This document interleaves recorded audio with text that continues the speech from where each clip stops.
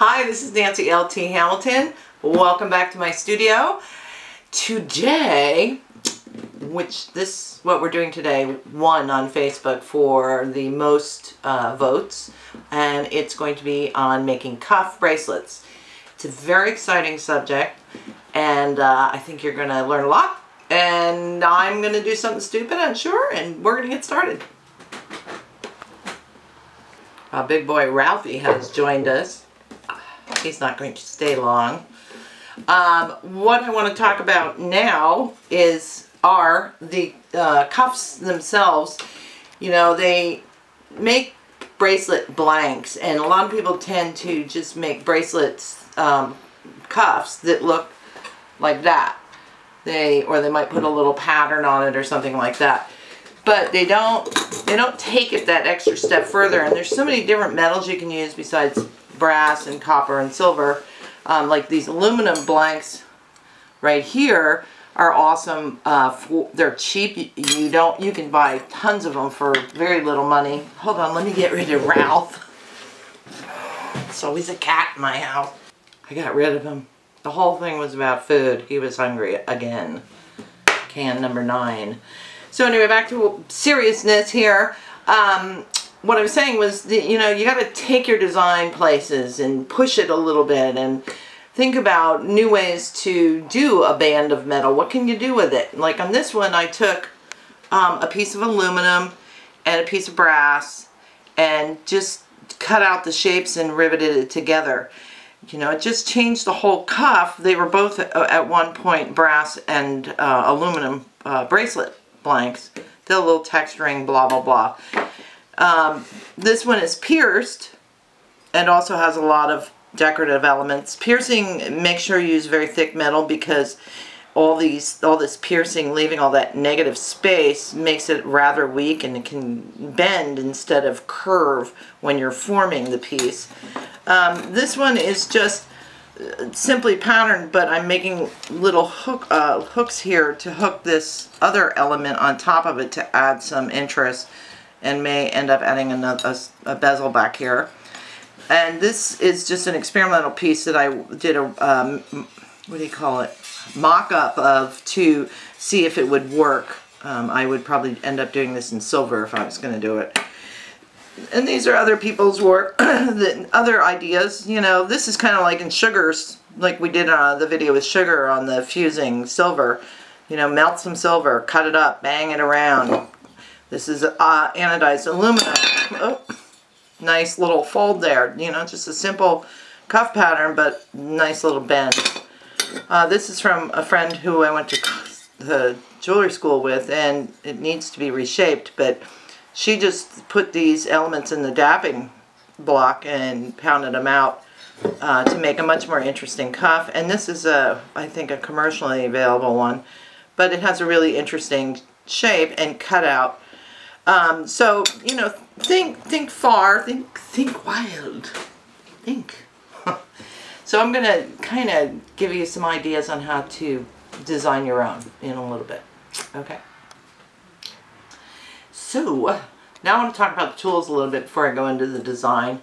The two big things you need on shaping a bracelet are either something to form it over, well, you need something to form it over, period, and something to whack it with to have the metal conform to the shape of the thing you're hammering on.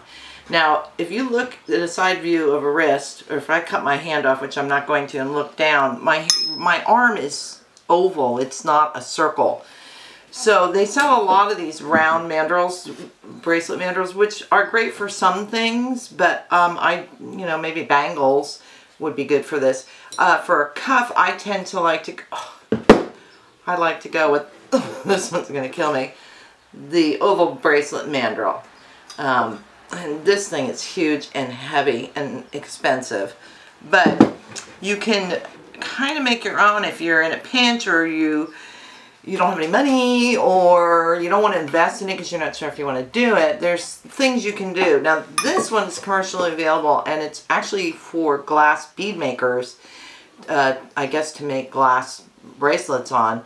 but it works great as a stand to form a bracelet on, and you can also stick this part into your vise to hold it steady, or even screw it down onto a piece of wood.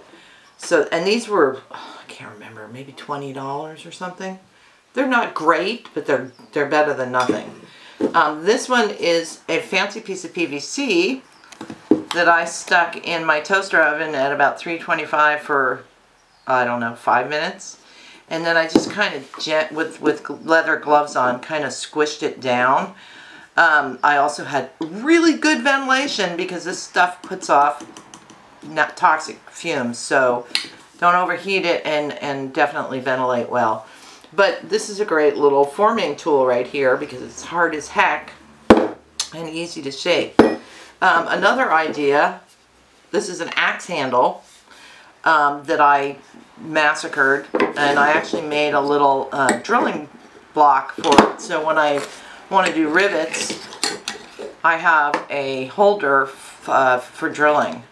This is just a piece of wood, a dowel, drilled 2 holes, stuck some wood glue in there, and voila! I've heard of people using baseball bats and things like that. So I tried a can because I've advised a couple people to check out using a can, but cans are big, and maybe you get a little, what's that stuff called? Oh my god. You use it making spaghetti, it's thick. Tomato paste. Maybe a small can like that would work. You could also fill a can with cement or something like that. Anyway, that's what I want to talk about on the mandrels, and then I'm going to pull the hammers out and we can talk about those. So on to our little hammers here. I have Daddy Bear, Mama Bear, and Baby Bear. So a hammer, the mallets, these are leather. Some people have made them from dog chews in a dowel. I was too lazy to do that.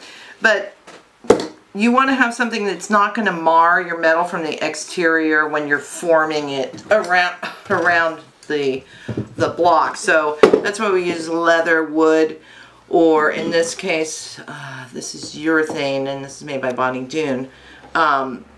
You want something with a nice softer head to shape it, because this is just moving the metal to mimic the form that it's being hammered over. So I do use my chasing hammer or other hammers, especially if I want to do a pattern, and the mandrel is really nice to keep it on because then you've got that steel back on it. It doesn't crush the piece, and you can still put your pattern on. It's the edge too. So this is only used if you want to do texturing and things like that, or if you want to rivet on top of here. That's another thing you can do is if you, like I riveted the flowers on that one cuff, or this cuff where these pieces are riveted on. I did it on the bracelet mandrel and employed this hammer, my chasing hammer. So that's that on the hammer. So those are the 2 basic tools you need, and a torch of some sort to anneal your metal. I'm going to show you how to anneal aluminum in a little bit because it's a low melt metal and also has toxic fumes, so we need to do something very careful. I have to go back a little bit. I forgot that I wanted to talk briefly about blanks and making your own blanks. These are some of the commercially available blanks. Some come with pre-rounded edges, some don't. You can get them thin, thick. You can get them actually like almost bangle size. And the other thing is, if you're going to cut your own, you can use a like a guillotine shear, or a some kind of like it depends on how thin or thick the metal is. But if you're working with 18 gauge or something like that, you might want to saw it out with your jeweler's saw. You could use like aviator tin snips or something like that to try to cut it out, but you're going to have rough edges that you will be doing some filing on. So we'll talk about more of that later after I show you how to make one on your own. Okay? So designing or laying out, if you're not buying pre-made blanks, the first thing you want to do is figure out your size. Most of these blanks that you can buy are 15 to 16. I just use a piece of paper and do the old wrap and mark. My mark is right there.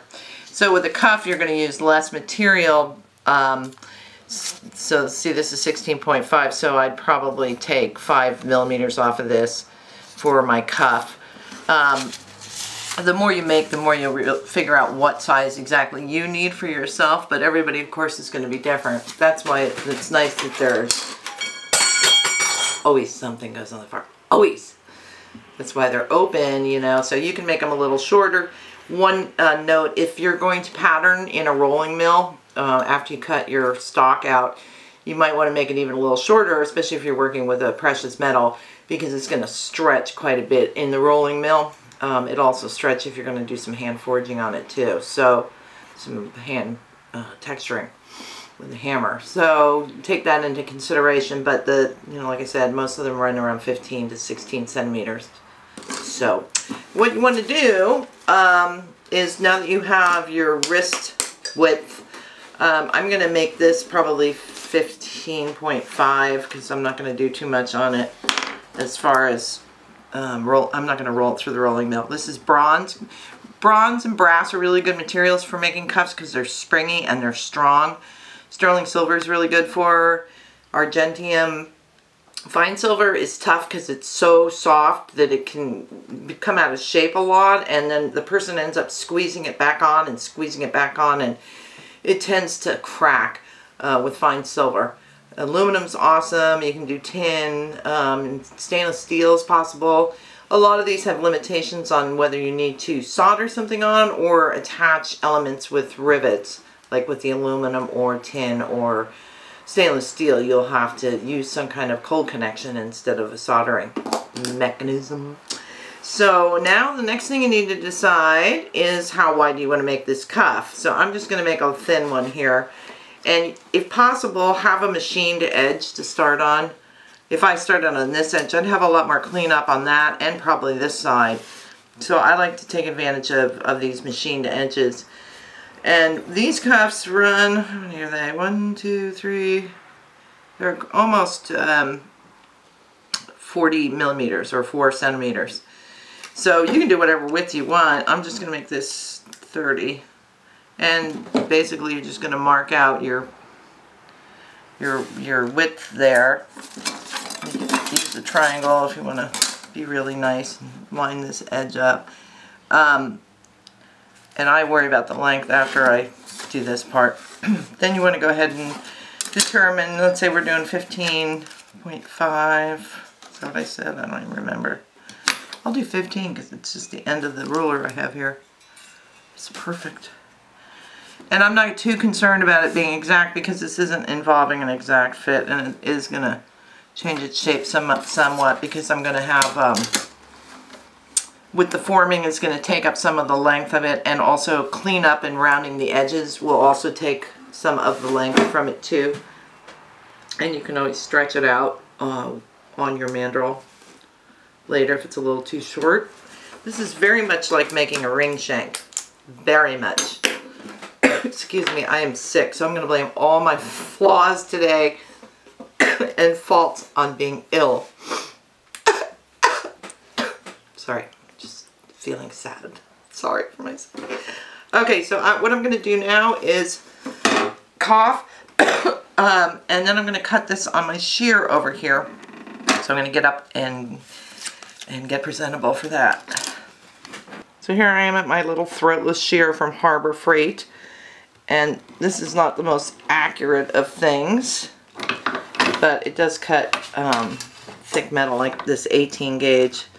I don't know if I mentioned that already. You want to, 18 to 20 gauge is a good gauge for making these bracelets, but I have noticed that some of the aluminum ones are like 22, and they're kind of okay because they're so springy and hard, and it's hard to, they hold their shape really well, as does brass and bronze. Silver, I would definitely, sterling silver even, I would do 18. Of course, you can always add layers like I did with that one bracelet, and then you can use two thinner layers of metal together to make a thicker bracelet. So now we've got this thing cut out, and it's not quite lined up, but I'm going to show you how I'm going to straighten this up in a second. So now that I've got this warped mess, I don't know if you've seen my other videos, but this is basically standard practice for straightening out. I've got a piece of wood, and I can either put the wood over the top and bang that, or I can bang the metal itself. I'm not going to stand here and bang it because I can't talk. I don't like that. But once I get this flat, I may have to anneal this because this is 18 gauge bronze and it's pretty hard metal. So I may have to anneal this, and then once I get this nice and flat, then I'm going to do the straightening and the edge cleanup. I don't have to do it on this side and one of these corners. I think this corner, because I already did that by using the manufactured edge on the metal. But I like these big hand files. This is a double cut, and what I do is I just drag down the surface until I don't see low spots anymore on the side. I also check the measurement. I'll measure from here to this edge and make sure that it's evenly filed, and then I'll switch to a single cut. And these big ones are great because you have a lot more room to pull down, and they're wide enough that you're not trying to balance this on here. This is standard cleanup for a standard shaped one. This flattening part you'll probably do even if you're going to do the fancy one that I'm going to show you next. So it's just general jewelry making stuff. So we're going to talk a little bit about putting designs together and changing the shape of a blank or cutting your cut metal next. So if you're going to make a lot of cuff bracelets, you can make yourself like a plastic template. Maybe do a couple different sizes. So on this paper, what I've done is I've drawn a basic wider bracelet cuff, and I've made it the right length and all that doodah. This little design up here is actually from something you might use for wall decoration or, you know, spray paint and stuff. I just stole this part up here. But if you were like freehanding your design, I actually have a video. I wrote it down because I won't remember. It's called Creating Patterns for Jewelry Designs. When I do these on the video that I made by myself without Lisa, I will only draw half of a pattern, and then on the software program that does editing, I flip it over, and so this might be a cutout area in here. So at least that way the pattern would be the same on both sides, unlike this drawing. So that could be a pierced element in there. If you want to change your external shapes, you know, you can employ these gigantic circle templates, but you can pull in a line like that, and you can either keep this as square edge or you can roll it around by hand like that. You might want to mimic it on the other side and go in the opposite direction. The nice thing about having a template is that you can do a bunch of designs quickly by having the template already done, so you don't have to keep measuring this out all the time. So you can take, you know, you can go berserk, do whatever. Dot, dot, smile face, tongue hanging out. You know, you're just limited by your imagination at this point. You could actually make a cuff that's longer, that kind of comes and has a tongue like that. And that what that would do would be to wrap around, like, let's see if I can draw it upside down. So here's the tongue. You know how hard this is? This is difficult. So you could do something like this, where the tongue from one side, this part here, comes and wraps around, maybe stick a rivet in there, or put a little hook here and a loop. There's tons of stuff you can do with the design, and so you don't just have to keep it as a rectangle all the time. People also like to add bezels to these, and that's something that I'm going to talk about. I think I should talk about it now since I'm already talking about it. I can whip these out. So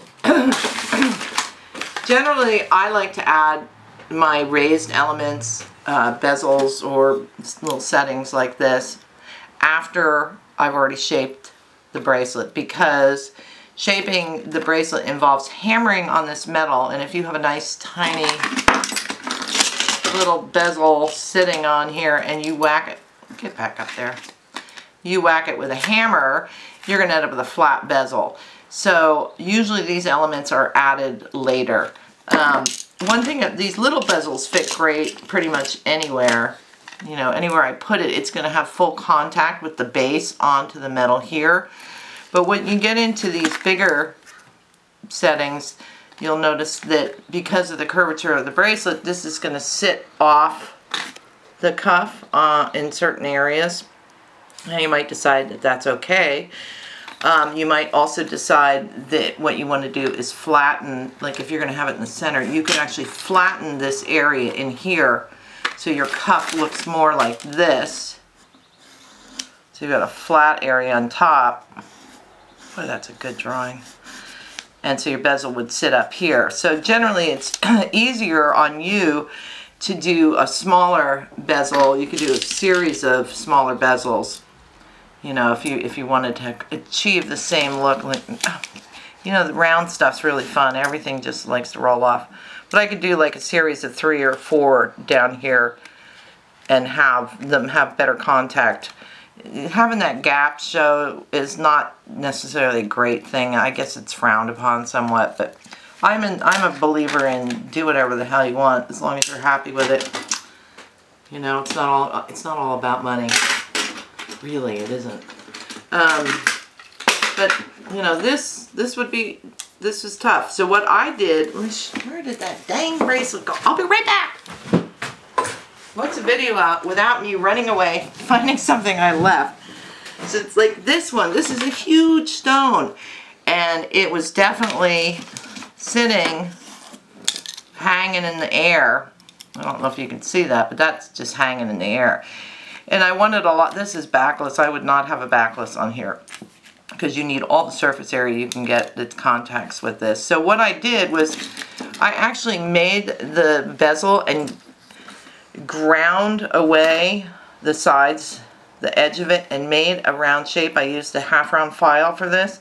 And then because it still looked really janky, I put a little piece of trim around to cover the gap. You know, there's no rule that says I can't do that. As long as this thing is on here, which it is, because I shaped it, I could think of it like the bezel was shaped like this. So my stone is here, and I actually cut into the bezel so that it could sit on the hump of the bracelet, the curve of the bracelet there. God, I'm so good at this upside down drawing. I'm going to start a career. So there are ways to work around using these big stones. But like I said, it's a lot easier to do the smaller bezels with it. You can also try curving your bezel. The problem is then you go, is my stone going to look hang in the air? So I wouldn't do that. Just ignore that. So yeah, you got to be creative about it. And there are other ways to do it. You can also change the base of your stone with lapidary equipment so that it reflects the shape of the piece that you're working on, or use inlay or a little mosaic to mimic that curve. So there are ways around it. I mean, look at some of the Navajo jewelry. They have their big stones, and you know, that'd be a good thing actually to research a little bit, is go and check out some Navajo jewelry. So I'm going to start talking about, I'm going to go through annealing aluminum next and forming the bracelet around the mandrel. So we're going to do that.